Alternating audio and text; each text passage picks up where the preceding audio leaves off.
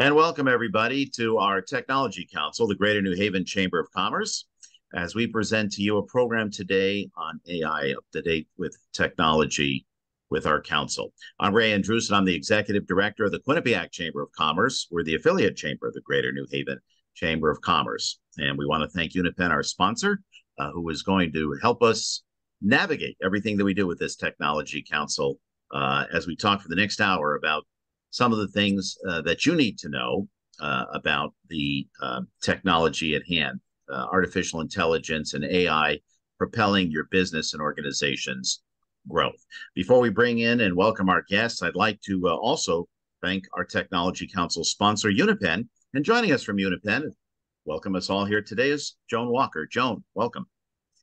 Thank you very much, and welcome to everybody. We are proud sponsors of the Technology Council of the Greater New Haven Chamber and affiliates.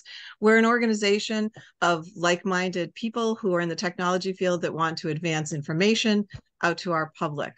Unipen started over 30 years ago. We've been in the business of ensuring that you do your organization works more efficiently and your organization works more securely. And how do we do that? By more efficiently, we take data from various parts of your organization and help to combine it so that you have a better presentation level and a better working knowledge of what is going on within your organization. And by securely, our IT Complete group makes sure that your network and your computers are secure and are working for you and not against you with hackers coming in. One of the things I was thinking about this morning was that over 30 years ago, we bought our first server. And that server has had less capabilities than anyone's phone today. Technology evolution has really brought about a change on how people look at data, how people and organizations respond to their clients and utilize that data. And Unipen has been a part of that for over 30 years. So with AI in its infancy, in many of the technology that you're about to be looking at is in the infancy stage in many industries. Other industries, it's very advanced, and in certain industries, it's very much at the infancy stage. So we're really looking forward to learning more and to be able to present the information here today and to see how you folks think that this may impact your organization going forward. We hope you enjoy the webinar, and thank you for coming. Thank you, Joan, and thank you, Unipen, for all you do to help provide programming like this and information that is so vital to so many of our businesses. Thanks again. Well, it's time to welcome in our two guests who are going to be taking it away with everything, all things artificial intelligence using AI for your business and for your organization. I'd like to welcome in Jack Marchese. He's the founder, Current AI. Jack, it's great to have you here.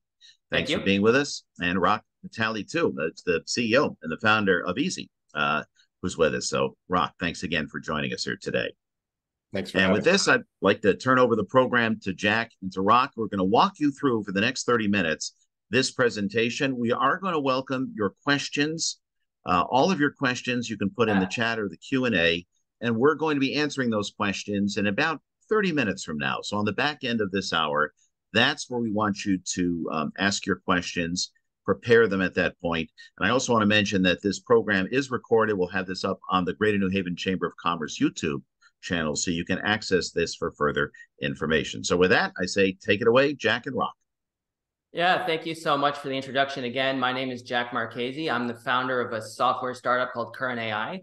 And our mission is to use AI technology to help businesses discover what's trending in their industry and stay ahead of the curve. So for example, you can see on our slide here, you can enter anything on our software tool, whatever's in your industry, whether that be a topic, a product, or a brand, and we'll try and find trends for that industry for your topic. And so we can really use AI to help speed up that market research process. So, I've been involved with AI for a little while now, so super excited to meet you guys and to be able to talk about AI today. And I'll hand it over to Rock. Thanks, Jack. So my name is Rock Vitale. I'm the founder and CEO of Easy. We're a single source implementation firm for growing businesses.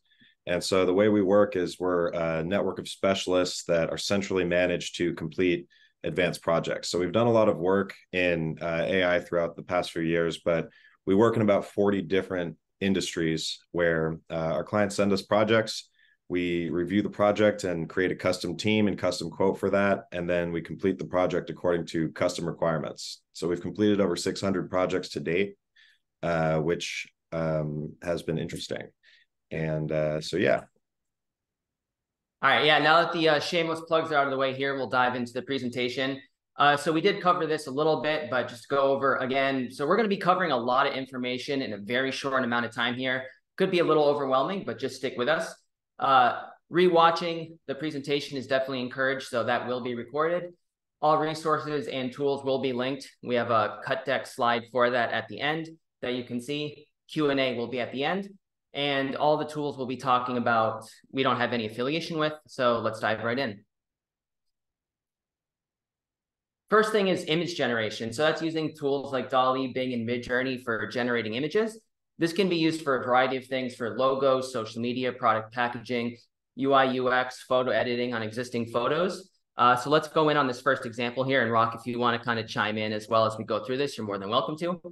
So for this first example, this is for logo ideas, right? So I don't know how well you can see this prompt, but we basically told DALL-E to create a logo for a social media company called X. So, you know, pretty straightforward prompt here. You can see this is what it was able to generate here. This is really just great for ideation. If you're not really too sure where you want to start, you know, what your logo might look like, you're really just looking for ideas. It's great for that ideation, for that starting point. So, you know, again, we didn't really do any other prompting beyond it's a social media company called X, give us some logos, right? And some of these are actually pretty good out of the box. But, you know, you probably want to do some tweaking as well. For the next slide, we're talking about social media content. This is a big one. This is probably what you guys are seeing a lot. This is really starting to take over the social media sphere, if you will. And so this is using that tool called Midjourney, which it's a little awkward to interact with because you have to use a messaging app called Discord to query it. But you can see in this example prompt, we said dogs in reindeer costumes, and you can see it created an incredibly lifelike, I mean, you wouldn't know this was generated by AI. It looks pretty much just like a picture. So, you know, you say your prompt, in this case, again, it was dogs in reindeer costume. And once you give your prompt to Midjourney, it'll give you about 6 different outputs that you can look through. So, you know, this was one, for example, and if you say very strong or very subtle, there's things you can click if you want to basically, you know, regenerate an image, or if you want to zoom in on it or zoom out on it. So it's really helpful for just creating social media content at scale. Next thing is product packaging here. This is really useful, again, if you weren't really, again, too sure what you were really looking for out of your product packaging, but if you, again, have an idea about what your aesthetic and your ambiance will be. So in this case, we just gave an example prompt of, you know, we're selling cookies with an Eastern, you know, kind of vibe to it. And you can see this is what it came up with. So if you have physical products, obviously it's not limited to just cookies here, you know, whatever your product is, it can help you generate some of that.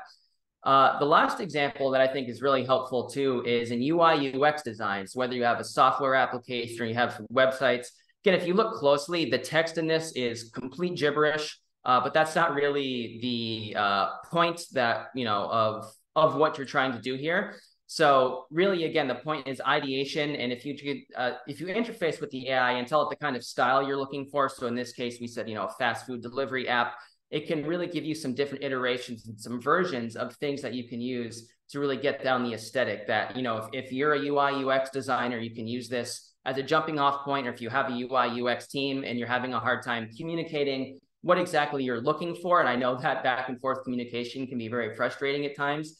This can be that kind of first buffer for you to be able to hand over to your design team. And I'll hand it over to Rock, who will talk a little bit about some cool things you can do with Adobe.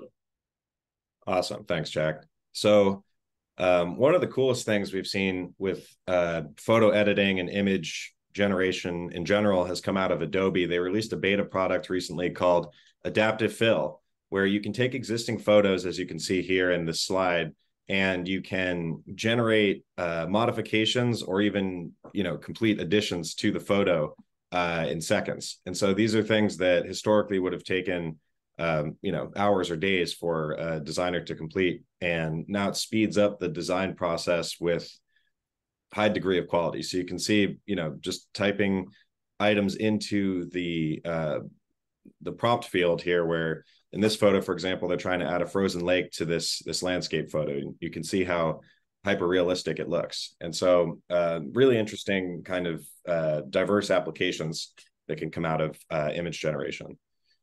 One thing to note that Jack kind of alluded to is there's a few different popular image generation frameworks. And so the two that are kind of the most mainstream are called DALL-E and Midjourney. And so generally, if you're looking for more hyper-realistic or almost, for lack of a better word, production level photos, Midjourney generally tends to perform better. So you can see here between these two photos on the left, we've got DALL-E 2, which produced almost a more cartoonish kind of output compared to Midjourney there on the right. And we can see the identical prompt that we used here at the bottom of the screen. And so DALL-E 2 generally is used more for ideation and kind of brainstorming, and Midjourney is more helpful for, final product or close to final product. And so a few things here in terms of the best practices for image generation. We suggest being as specific as possible. So going back to this last slide, we can see we put a very specific prompt here. Has a lot of detail.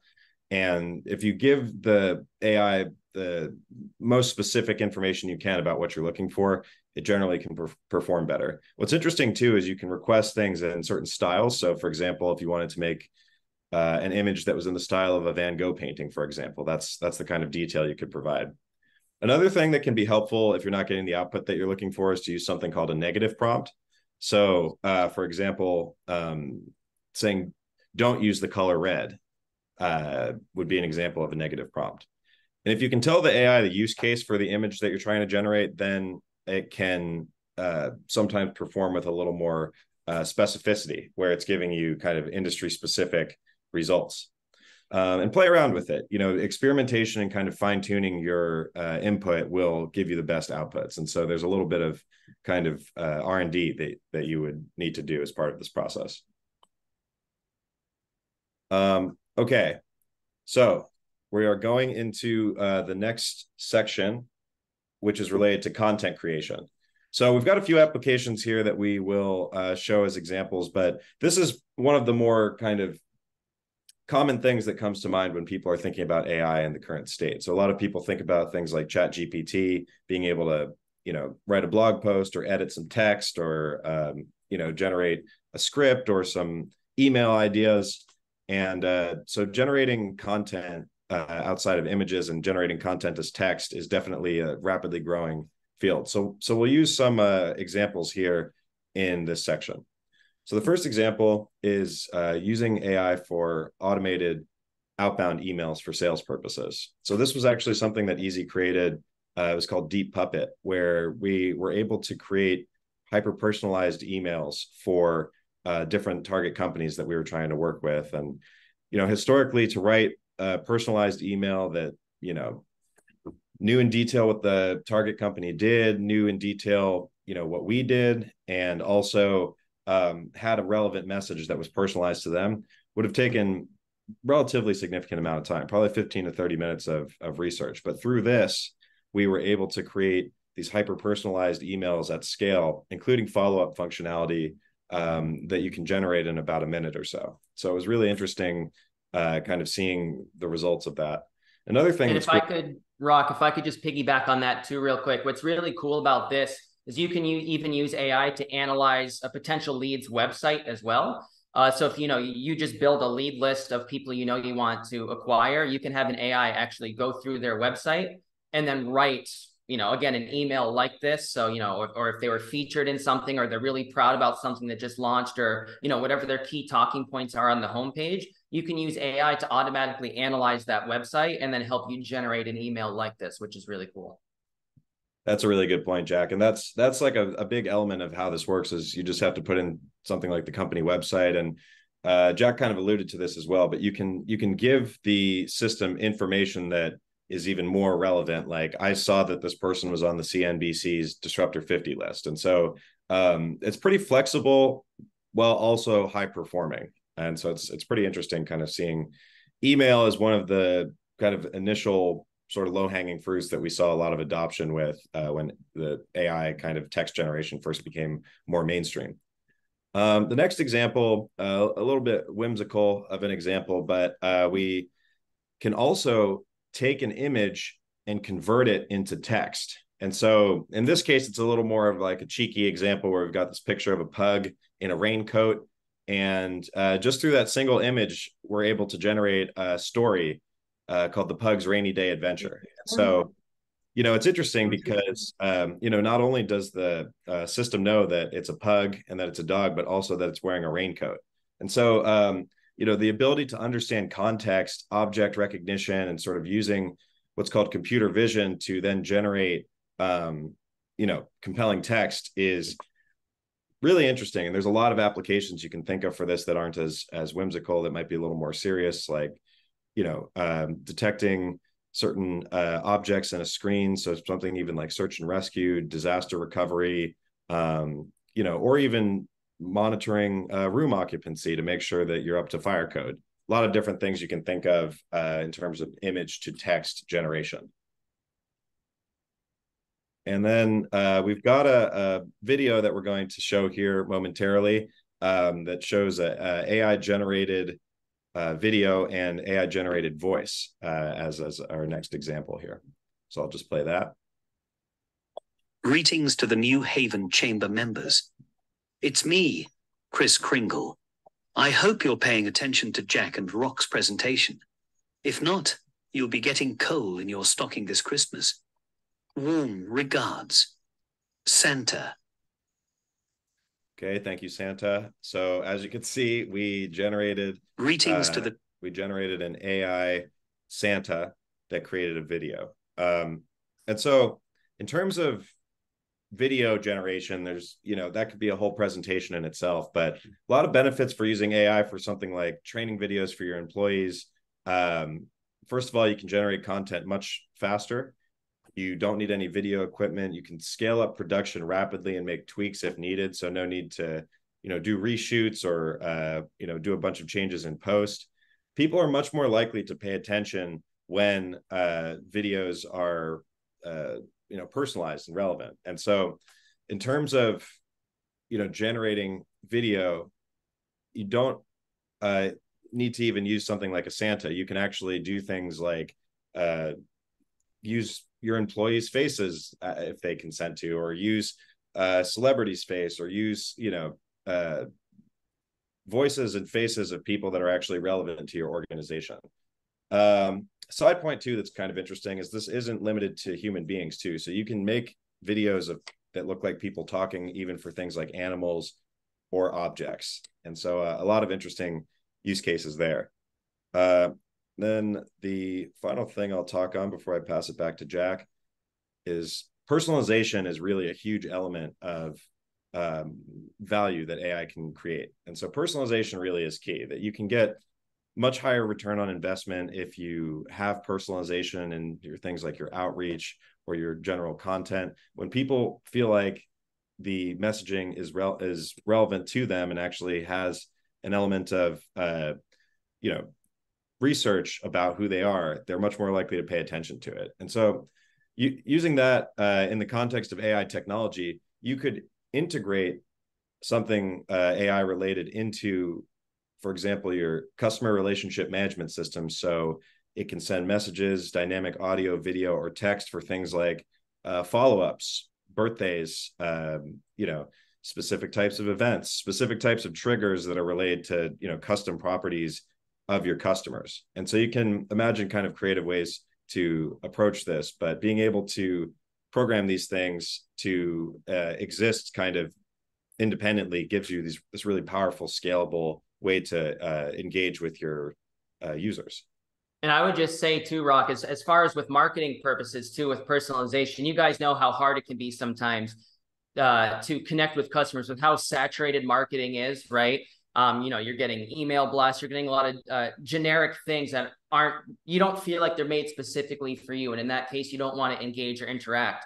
But I mean, imagine, yeah, let's just with the AI Santa video, for example, right? If it's Christmas time and your CRM knows that you've been a customer for a year, you got a personalized video from Santa Claus that knew your name and was thanking you for, being a customer with us for a year, that could be like, it could be funny, but it could also be really powerful. It's something that sticks with you. That's something you're going to remember. And, in an age right now where it's so hard for businesses to break through all that noise and all that competition when it comes to marketing and share a voice, doing little tweaks like this, where it's not expensive and it's not a crazy thing to set up and implement, can really go a long way. And so if nothing else, this is a great opportunity for you guys to brainstorm how you can use technology like this to create unique and new experiences for your customers.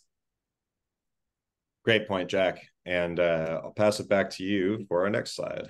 Yeah, thank you. So this is kind of my bread and butter. This is the stuff I love talking about. And so this is data analysis. So one of the tools we're going to be talking about is Claude 2 and how you can use Claude tool to analyze text for summarization and sentiment. Claude 2, for a little bit of context, is a ChatGPT competition, or a competitor, if you will.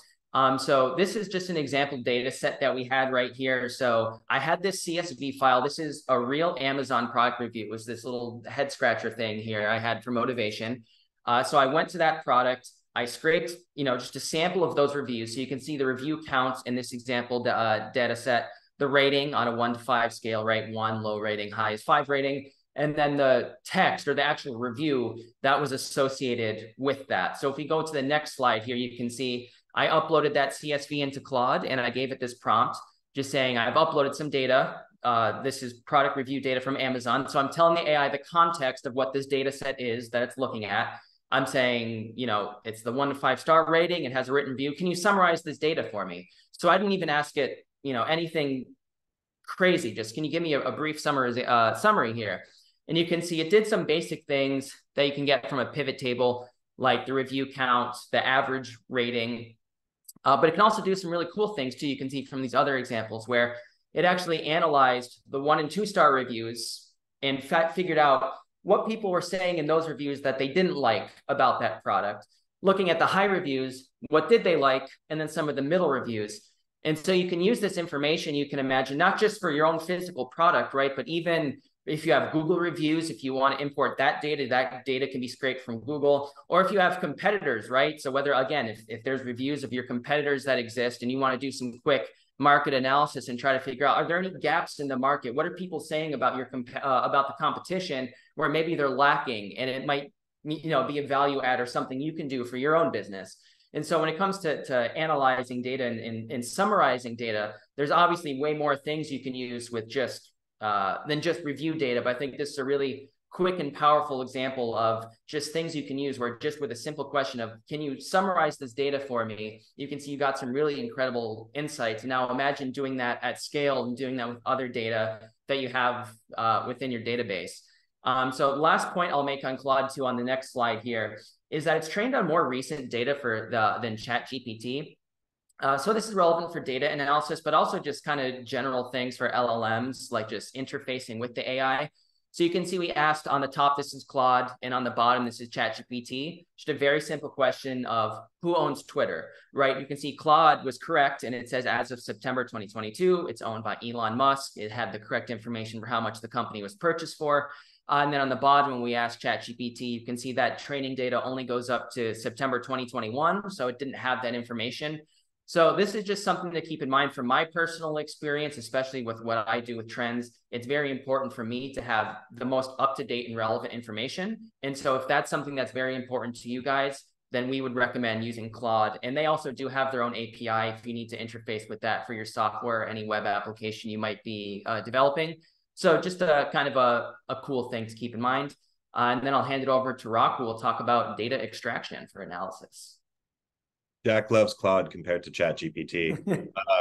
And one thing I think to Jack's point is like, when you're thinking about large language models and kind of, what's kind of sort of captured the public's imagination with things like ChatGPT, when you're comparing things like Claude and ChatGPT, like Jack said, there's an element of training that needs to go into each version of these models. So these models are trained on large amounts of data, and in this case text, to kind of have the information that it does. It's not a database, it's rather statistical statistical relationships between words and sort of being able to predict the next word based on the data that it's trained on. So even Claude only is trained up to February of 2023. And so one way to sort of mitigate the fact that these models aren't always in real time up to date with historical events is you can set up systems where you can dynamically pass data to it to give it context. And so that's a way to kind of control a little bit for this sort of trailing historical knowledge. But yeah, Claude is great too. I like Claude as well.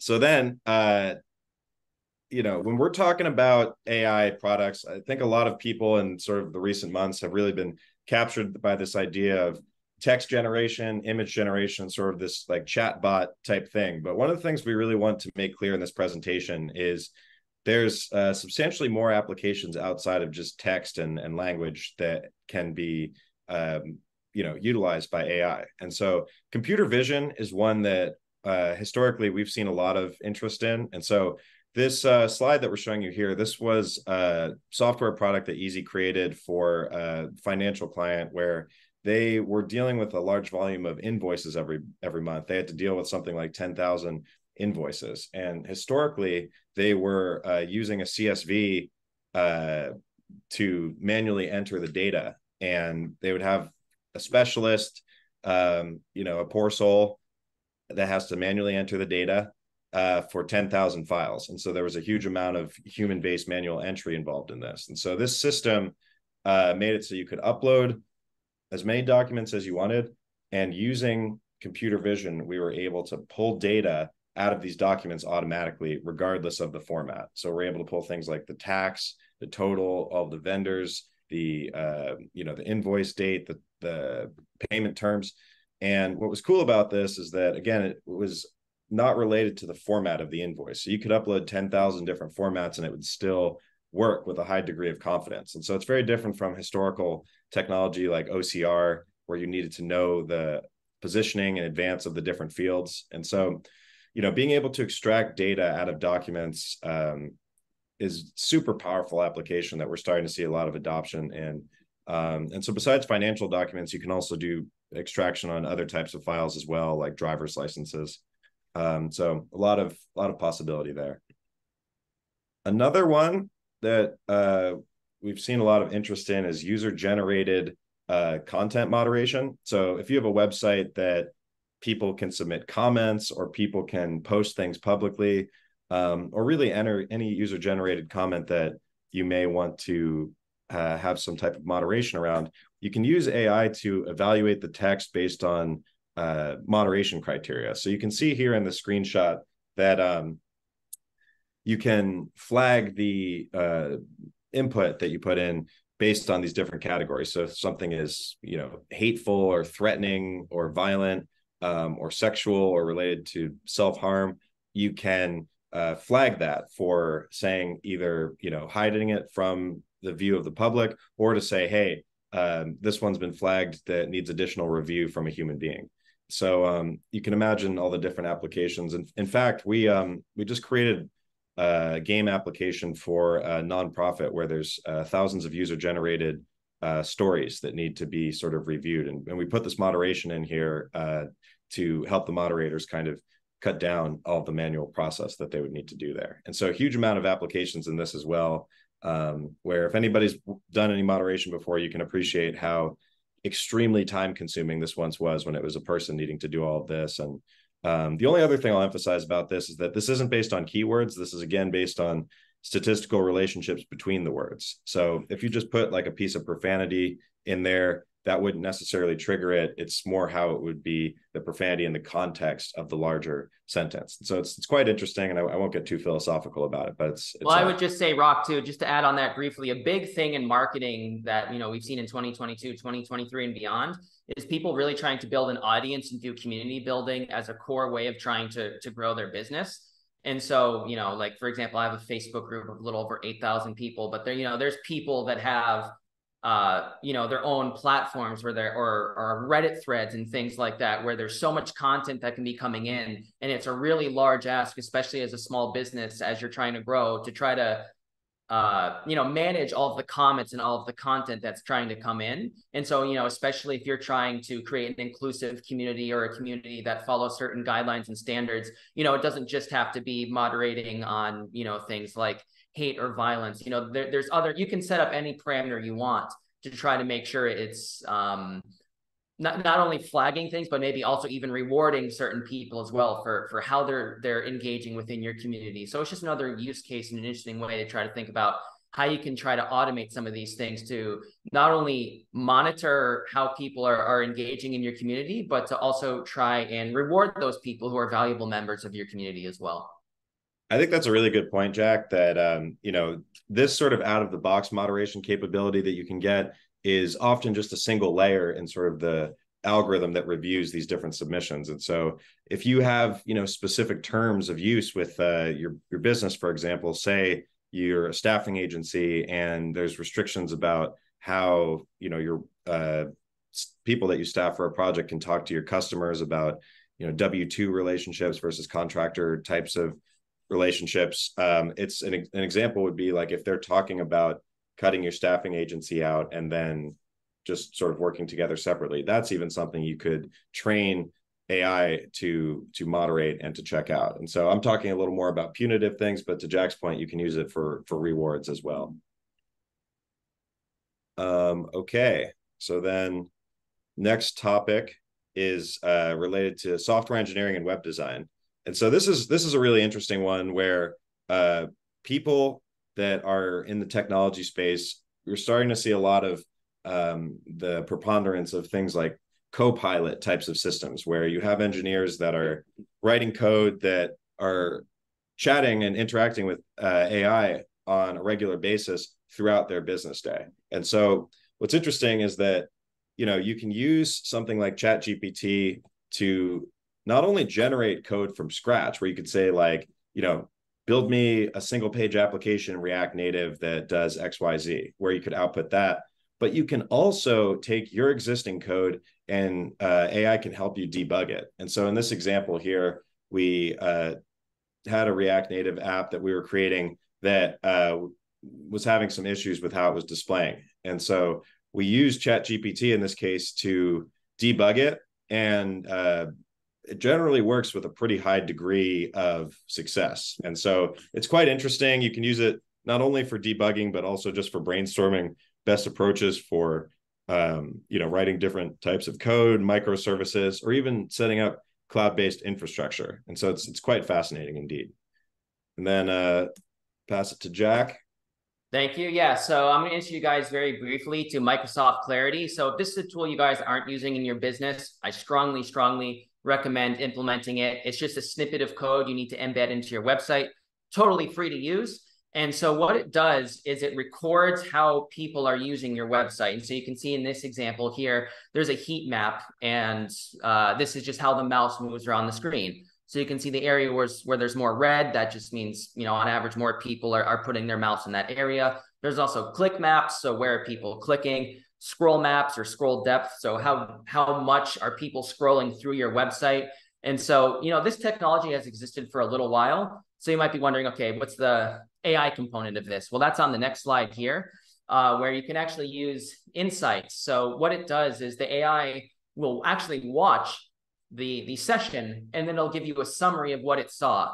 And so you can imagine it can allow you to basically, rather than having to watch all the sessions, it'll be in a text output of everything it saw, but not just that, but help you analyze it. So, for example, if you set up triggers, like maybe a conversion event, if they go to your pricing page, for example, and they don't check out. So, this AI will actually know that without any setup. It'll understand it's a pricing page. And it might say, for example, the user was on your pricing page for 20 seconds, and then they clicked off to another screen. And then it will say, that could mean they were confused or they were frustrated. This thing wasn't clear.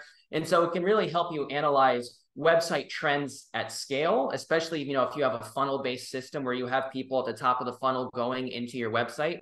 You need to try to optimize the amount of people that are converting on your website. It's a really powerful thing to not only understand or see, like on something like a heat map, where people are more likely to bring their mouse to, but on the AI components, taking this text and outputting it and then analyzing it. So you can see, okay, on our pricing page, it looks like a lot of people are confused, or they go to the home page and then they leave. So our bounce rate is high, but they didn't scroll that far down. So maybe we need to tweak our design a little bit. And so you can, kind of use this to understand how people are interacting with your website. And if you're, an e-commerce business, or you do a lot of your business through your website, where that's your kind of your main revenue engine, then, having something like this and having these systems in place where you can analyze these things at scale is something that's incredibly important. And so I think the last thing we're going to talk about today before we get into Q&A is manufacturing and compliance. And I will hand that over to Rock. Thanks, Jack. And yeah, I think a large theme of this presentation so far has really been kind of like what Jack was just saying, where not only are you able to gather data and sort of analyze it in a rapid way, but the context and being able to have actually actionable insights from these things, it's extremely powerful. And so going into manufacturing and compliance, we've got a few examples here that I will just dive into. So here is a video in this slide of me when I had longer hair, where we created an application for a manufacturing client where essentially they wanted to create a system that could automatically recognize personal protective equipment in a video stream. And so that would be used for essentially compliance purposes. So you can imagine historically you'd have a health and safety officer that would be basically physically monitoring to make sure people were wearing, say, a hard hat in a manufacturing center. So if you're in kind of the health and safety field, you know how time consuming these things can be. You're spot checking things. You're not able to see things, in real time necessarily. So what this system did is it would automatically be able to tell what type of PPE people were wearing, how many people were in the room, and if somebody removed their PPE. And so you can imagine you can set triggers to, for example, take a screenshot in the video and send a push notification to the foreman if somebody's not wearing a hard hat. So not only, would that help with things like OSHA compliance, but also in avoiding injuries and potentially even death on the manufacturing floor, not to be dramatic. Next example, you can use a software called Wiz to automatically run compliance checks on your cloud infrastructure. So if you're using something like AWS or Azure or Google Cloud, you can get pretty much unprecedented visibility into your tech stack and conduct automatic compliance checks for things like HIPAA or SOC 2. And so if you're in a highly regulated business environment, or even if you're not, you're just using cloud computing services, this is seeing rapid adoption for compared to what was previously a relatively manual process where you had to basically configure alerts and semi-manually run compliance checks. So Wiz, definitely interesting little backstory there, which I won't go into at this time, but super cool. And then finally, another manufacturing example. So you can use high-speed camera combined with computer vision technology to automatically detect defects in large-scale manufacturing processes. So you can see in this example, you have computer chips being manufactured where on the left-hand side, you have a defective component that has slightly bent pins there on the left side. And then on the right side, the right image rather, the second image, you have a component that's conforming to the specifications where the pins are not bent. And so you can upload, even just 20 or so photos of what good parts and bad parts look like. And then you can automatically detect if there are defects. And so you can imagine that would increase quality in manufacturing, but also decrease the manual activity needed for your QA process. So super fascinating stuff there as well. Yeah, and then kind of our closing slide here is just when you're working with AI, just some kind of general best practices. The first thing is mastering the art and the science of prompt engineering. So whenever you're interacting with the AI, there's always going to be some kind of prompt that needs to be written. So basically that's you communicating or typing to the AI. So prompt engineering is actually its own job now. So, if you go on Indeed and you look at all these job boards, there's businesses that are actively hiring for prompt engineers. And essentially what this job is it's people who are hired to try to figure out how to interface with the AI to get the most out of it for whatever their business is. So this is a really growing field. So, it's you're whenever you're talking to an AI, very rarely are you going to get the output you're looking for the first, second, sometimes maybe even third time. And so, what's nice about something like ChatGPT or Claude is it has that memory. So as you're talking to it within that single thread, it can look back at earlier points in a conversation. So it can kind of learn about what specifically you're looking for, and you can adapt that over time, which is really nice for, whatever your business use case might be.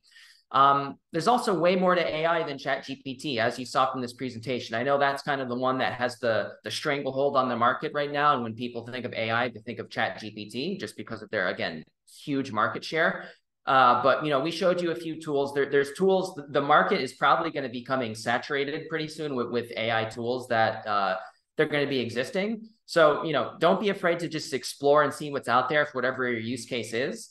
Because like I said, there's way more than just ChatGPT out there. Also, last but certainly not least, is making sure you're doing a manual review of all AI generated content. So, especially this is important if you're trying to do fact-based blog writing, for example, or you have things where you're trying to create educational content, for example. You want to make sure the things you're writing about are actually true, or else obviously that's not going to be good for your credibility. So, whatever you're writing about or you're creating, there at least early on, there definitely should be a heavy manual process. And, maybe it's like a Facebook post that's being generated and you're integrating with something like Hootsuite, where you have an AI creating your content for you. It's uploaded to Hootsuite, and then Hootsuite is automatically publishing your content on Facebook, Twitter, Instagram, whatever platforms you might use for your business. But definitely recommend having a social media manager or whoever, kind of reviews the social media content in-house. Just make sure everything is appropriate and accurate to avoid hallucinations, which is basically just a phenomena where the AI will very confidently be wrong. So just kind of making sure that it's correct. And I mean, sometimes you can, even when you're talking to ChatGPT, for example, you can tell it that it's wrong, and it'll be, oh, I'm sorry, I am wrong. I realize that now. But, it would have been nice if it realized that before you went to use that information. So just kind of things to keep in mind. And then, yeah, that's going to conclude our presentation here. We do have a few slides to show you just because when we send this deck out to you. So the first thing is contacting us. Obviously, if you want to contact either of us for questions about our businesses or integrating AI into your own business, I know Rock and both myself are happy to help you out in any way that we can. And then if we go down one more, you can see the resource cut sheet. So all the tools we talked about during this presentation, it was a lot of them, as you can see. But again, this presentation was recorded, so you can refer back to it, and you'll have this slide deck as well. So you can refer to this slide and you can click on it if you want to use Dolly or Midjourney or make your own Santa AI, kind of anything you saw in this presentation. If you want to try it out, the links are directly here. And so, yeah, that's our presentation. I know we have some chamber events, so I can pass it off, and then we can get into some Q&A. That sounds excellent. And we do go through a few of the events that we have. Rock and Jack, it's excellent. Appreciate everything that you have provided us here today. Before we get into our question and answer, I'm just going to do a couple of things. We do have a couple of chamber events coming up. And I want to mention these, and we'll slide through these. And then I'm going to introduce Ed Tankus from Alliant Technologies, who's chair of our Technology Council. Coming up on Saturday in North Haven, we have the North Haven Festival and Business Expo. It's a free event from 11 to 4. A lot of food, we have a lot of music, we have classic cars, we have a kids zone, we have over 60 vendors who are going to be there from a variety of businesses from around the greater North Haven area. This is a free event, except for the food. So come on down. It's free parking all around the center of North Haven on the North Haven Green. That's coming up on Saturday. Other events that we have coming up here with our Chamber of Commerce that we want to tell you about too. If we can advance the slide just a little bit. Jack, is the big expo and the big connect. We will be doing a program on this, Jack and Rock, as you know. November 15th, that's going to be at the Omni Hotel in downtown New Haven. It's our premier business-to-business event. Go to gnhcc.com to learn more as our programming evolves, and sign up for a booth right now for your business. We welcome you to showcase your booth in the greater New Haven area at this event. This is always well attended. Breakout rooms, lots of Q&A information, networking, and the Big Taste New Haven on November 15th. So those are some of the events that are coming up. And we will be going over to Ed Tankus, I think, now, and talking a little bit with our Technology Council Chair, Rock. And Jack, we'll get back to you. Thank you all for attending, but we're not done yet. Okay, gnhcc.com for booth information. gnhcc.com for booth information if you want to go online for the big connect. Now let's get over to Ed Tankus before we slide back over to Rock and Jack.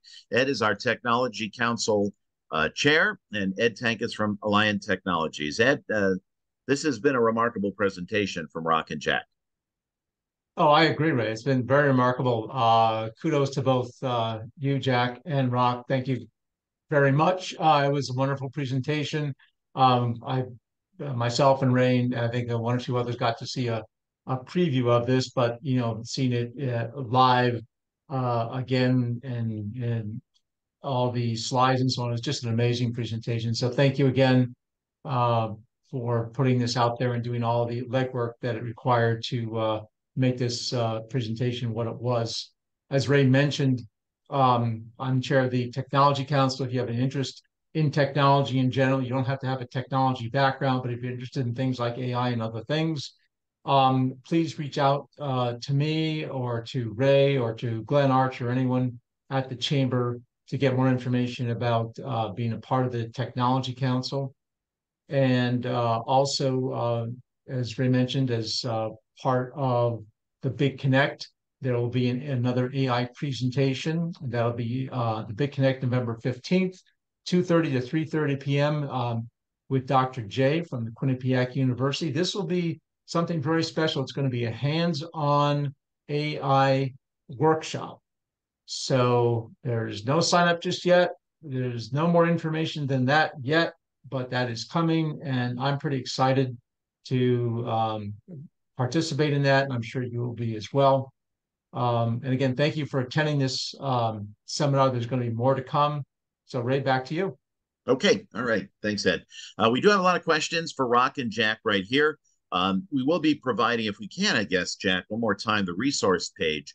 You can bring that back up. There's been a couple requests, so folks can maybe copy it down. Yeah, and if I could just comment on that too. Again, you guys will be sent this exact deck. So, you can actually see this deck for yourself if you want to go through it. It's recorded to watch, but if you want to actually click on them and look at all the tools that we've listed here, you will have the ability to do that. We made this resource cut sheet slide just for you guys. Great. And Kate, who has a question, just answered it here. It is a lot of this has been covered. This is a rewatch easily on our YouTube channel for the Greater New Haven Chamber of Commerce. So you can go there, watch it in real time, stop, advance, and learn as we go along. So the question actually from Kate that we have, Jack and Rock, is a list of your favorite AI programs, associated costs. I guess Kate's looking for your favorites if you choose to say what your favorites are. Wow. Well, I mean, for me personally, I mentioned clarity. You can't beat free, right? So again, if you have a website, you need to understand how people are going through your website. Definitely recommend that. Claude 2 and ChatGPT are both really nice. The one thing I will say is for ChatGPT, if you want to use if you want data analysis for ChatGPT, you do have to pay to use plugins, which is I think $20-ish a month. But it's something called Code Interpreter where it can analyze code, but you can also do data analysis on it as well. There's a bunch of these tools out there that exist. The thing with Claude 2 is there is a limitation on their free tier. So how much you can communicate with it, where on ChatGPT, there's no limit. If you do spend a little bit of extra money though on ChatGPT, using it, the ChatGPT 4 model and not the Turbo 3.5. So it's like its advanced model. I've found it's much better at handling, more advanced tasks, especially with what I do. I have, long prompts where, the AI may need to follow 6, 7, 8 conditions. And the base tier of an AI model might struggle to make sure it's following all of those conditions that I have set up for it. So those are just some of mine that I've listed in here that I really like. And Rock, I'm not sure if you have any that either we put in the presentation or maybe some we weren't able to get to today. For sure. And I would definitely echo what Jack was saying that, there's a good amount of free tools out there. Clarity is pretty awesome. But on top of the sort of stuff we've covered already, ChatGPT has an API where you can, integrate your software directly with it. And that's hugely helpful for some of the software we've created recently that includes, text-based sort of interaction. And for, that Deep Puppet email automation we showed you, for example, we're able to generate, thousands of emails and spend, less than $30 in a month. And so the output is something like $0.002. So it's like fractions of a cent per output kind of thing. And so the API is extremely scalable and pretty cost effective. The other thing I would say that we kind of alluded to in this conversation is Hugging Face, where that's actually a repository of open source AI frameworks that you can integrate into your software. So many of them are free, where you're just basically using the open source based models. And so that can be extremely powerful if you're actually creating your own software. The only other thing I'll say is that a lot of cloud service providers like AWS and Google Cloud and Azure have their own AI libraries built in that are similarly low cost, where you can do more specialized things like computer vision or not just text-based kind of things. And so those are definitely worth a shout out as well, specifically AWS recognition. Excellent. I have a question here, and we're going to get to a question about sort of the privacy issues, ethics, things of that nature. A couple of those questions are popping up right now. You can put your questions if you're viewing here in the Q&A, and we'll get to your questions as we move along. Specific industry. David asked about AI technical data development with a construction company for construction estimating and detailed proposal writing. How can AI be helpful in this regard? Yeah, so I'm seeing the question here. It was, how can AI help with really technical data development, such as construction estimating and detailed proposal writing? Rock, if you want to, I know this would probably be in your wheelhouse, some of this stuff. Sure. So we've actually done quite a bit of work in the construction industry. And I can say that, part of what the sort of value of a system like this is the sort of input that you put in will very largely affect the output that comes out. So to Jack's earlier point about how you can, have these multi-step kind of prompts where there's a bunch of different use cases and conditions, you can use that in, creative ways to produce pretty technical documentation where, depending on, what your proposal process looks like, you could even also upload a CSV kind of in combination with a advanced prompt. So if you have, for example, like an algorithm or like a type of logic that you could summarize in something like a spreadsheet, you could upload that in combination with customer specific data to generate pretty advanced outputs. And so the scope of work, the information about the customer, and perhaps some data around what the deliverables would be, you could get a pretty good kind of first draft out of it. It might need some tweaking to create like an actual final draft, but to do things that are, math related or resource estimation related, you definitely can find some solutions with that. But you would have to play around a little bit with what your prompt would be. Yeah, I think it ultimately depends to, what your use case is and what exactly, data development entails, right? Because that's kind of a broad term.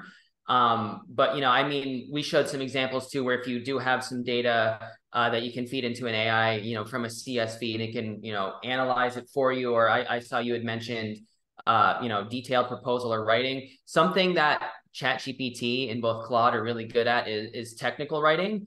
Sometimes it can be a little jargony, or, especially with proposal writing. But something that you can do is, again, when this comes to prompt engineering, you can kind of tell the AI your proposal writing style. And again, because it is kind of back and forth, you can give it feedback on, maybe something it did well or something it didn't do well. And then when it comes to generating images, obviously, if you want to have a stunning proposal that maybe it's like a PDF that you're emailing to the client, if they want a digital version of it or something like that, like you can use AI to create really stunning visuals that can, really overwhelm the client.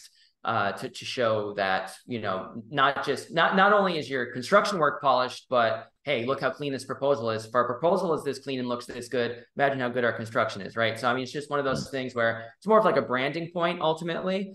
But I guess kind of a long-winded way of saying it, whatever you're trying to solve, there's probably some ways we can be creative to have AI either automate it completely or at least improve it or, optimize it in some way. One thing that I'll say too, kind of to Jack's point about actually creating like presentation assets is, So this is in the process of being released, but Microsoft Office and Google Workspace are both releasing their own like AI presentation assistants where, not only can they help you, analyze data and, do things on spreadsheets, but you can also have AI, create presentations for you, which is super interesting. You can create maps, you can create tables, you can create, executive summaries. So all of that is extremely useful. And the technical write-ups that you can get out of just simply uploading a CSV of data, just side point, we had a healthcare client that we asked this detailed questionnaire about their tech stack, and we wanted it summarized into a write-up. And so we just uploaded the questionnaire, and then we're able to get a pretty good first draft, like I said, out of the system. So for technical writing, like Jack said, it's hugely good, but you do have to mess around a little bit with the prompt sometimes to make it so it doesn't sound bombastic.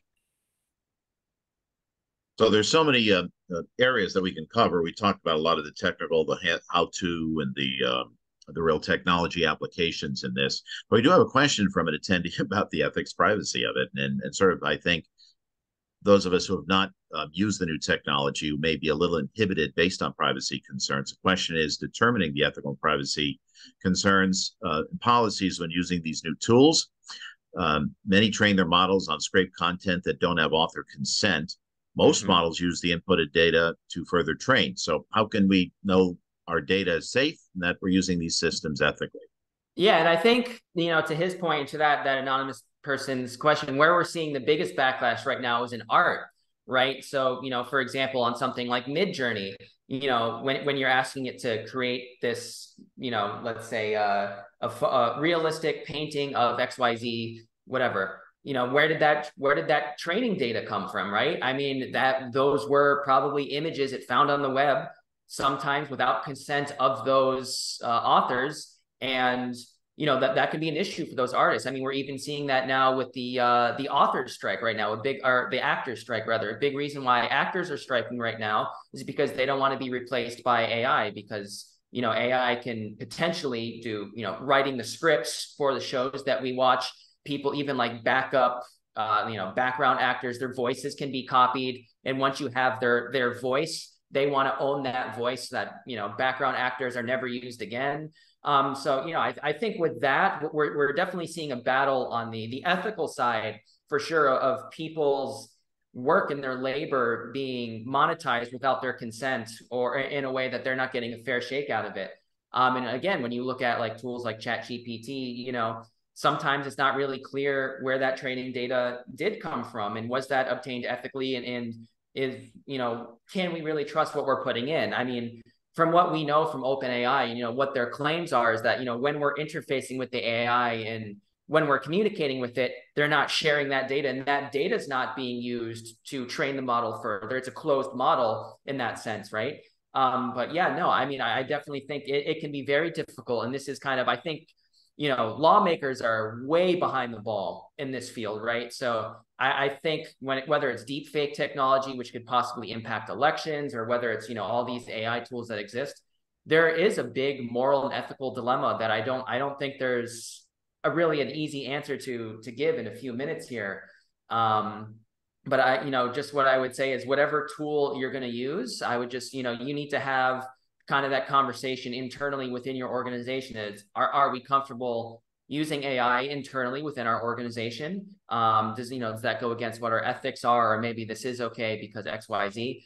But I mean, there's definitely legitimate concerns that I think are raised. And I'm not thinking like, Terminator take over the world type stuff. I think kind of more short term, what we're talking about again is it's a labor issue. It's an issue of just people's work being stolen. It's kind of on a tangent there, but Rock, I'll kind of pass it off to you if you have anything you want to add on to that.